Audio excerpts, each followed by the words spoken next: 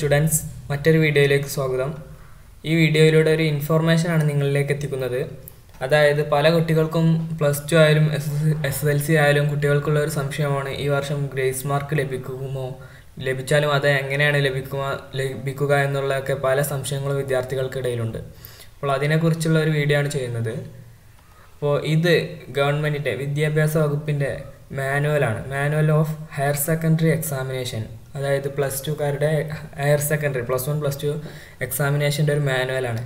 ഈ മാനുവൽ എന്ന് പറഞ്ഞാൽ ഈ എക്സാമിനേഷനുമായി ബന്ധപ്പെട്ട എല്ലാ ഡീറ്റെയിൽസും നൽകുന്നതാണ് ഈ മാനുവൽ. അതാണ് വിദ്യാഭ്യാസ വകുപ്പിൻ്റെ മാനുവൽ. ഈ മാനുവലിൽ എല്ലാ കാര്യങ്ങളും ഉൾപ്പെടുത്തിയിട്ടുണ്ടാവും. ഇത് 2022-ലേതാണ്. ഈ വർഷത്തിലേക്കുള്ള മാനുവലാണ് ഇത്.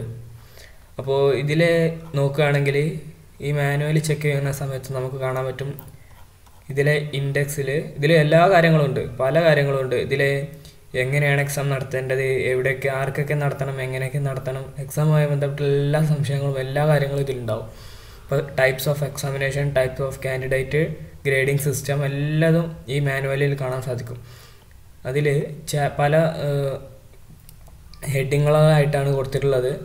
ചാപ്റ്റർ 5 നോക്കുകയാണെങ്കിൽ ഇതാ grace marks and concessions 66-ാമത്തെ പേജിലുണ്ട്. Chapter 5 grace marks and concessions. അതിൽ 66-ാമത്തെ പേജ് നോക്കുകയാണെങ്കിൽ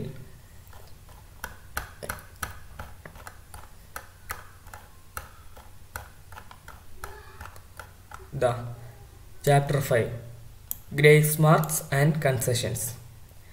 ഇതിൽ പറയുന്നത് എന്താണെന്ന് നോക്കാം. The details regarding grace mark for co-curricular and extra-curricular activities for first year and second year students and examination concessions for differently abled students shall be announced along with examination notification. However, while awarding any grace marks, the maximum mark that can be allotted to a subject is limited to raising the score of that subject to 19%. The grace marks awarded to each subject shall be shown separately in the certificate score sheet. അതായത് ഈ manual പറയുന്നത് കാര്യം ഇതാണ്. അതായത് ഈ co-curricular activities, പഠനോപരിതല മറ്റു കാര്യങ്ങളിൽ ചെയ്യുന്ന മാർക്കുകളൊക്കെ, ഗ്രേസ് മാർക്കുകളൊക്കെ നൽകുന്നത് 90%, മാക്സിമം 90% A+ ആക്കി തരും. അതിന് മുകളിലേക്ക് ഫുൾ മാർക്കിലേക്ക് എത്തിക്കില്ല എന്നാണ് പറയുന്നത്. 90% മാക്സിമം. ഇപ്പോൾ ഗ്രേസ് മാർക്ക് കുറേ ഉണ്ടെന്ന് വെച്ച് കുറേ അത് മാർക്കുകളൊക്കെ ആഡ് ചെയ്ത് നല്ല മാർക്ക് ഫുൾ മാർക്കൊന്നും ആക്കി തരില്ല, 90% ആക്കി തരും. അതുപോലെ മറ്റൊരു കാര്യം കൂടി പറയുന്നുണ്ട്. The grace marks awarded to each subject shawl be shown separately in the certificate or score sheet. അതായത് നമ്മുടെ സർട്ടിഫിക്കറ്റിൽ കഴിഞ്ഞ വർഷം വരെ ഗ്രേസ് മാർക്സ് ആഡ് ചെയ്തോ, എത്ര ആഡ് ചെയ്തതെന്ന് കാണിക്കും. പക്ഷേ എത്ര മാർക്ക് ഗ്രേസ് മാർക്കായി ലഭിച്ചു എന്ന് കാണിക്കില്ലായിരുന്നു.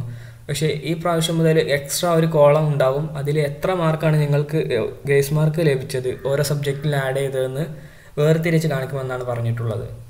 അപ്പോൾ ഇതൊക്കെ കണ്ടിട്ട് നിങ്ങൾ ഗ്രേസ് മാർക്ക് ഉണ്ടാവുമെന്ന് ഓവർ പ്രതീക്ഷിക്കരുത്. കാരണം ഗവൺമെൻറ്റിൻ്റെ ഭാഗത്തുനിന്ന് ഇതുവരെ ഒരു ഔദ്യോഗികമായ ഒരു വിശദീകരണം ലഭിച്ചിട്ടില്ല.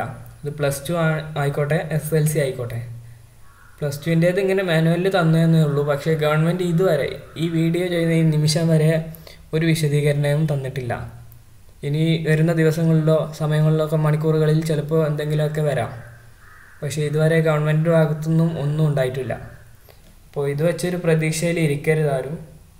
ഗവൺമെൻറ് ഇനി എന്താണെന്ന് പറയുന്നത് നമുക്ക് നോക്കാം. അപ്പോൾ നിങ്ങൾ ഇതൊന്ന് വായിച്ചു നോക്കാം. അപ്പോൾ ഈ വീഡിയോ നിങ്ങൾക്ക് ഉപകാരപ്പെട്ടെന്ന് കരുതുന്നു. വീഡിയോ ഇഷ്ടപ്പെട്ടാൽ ലൈക്ക് ചെയ്യുക, ഷെയർ ചെയ്യുക.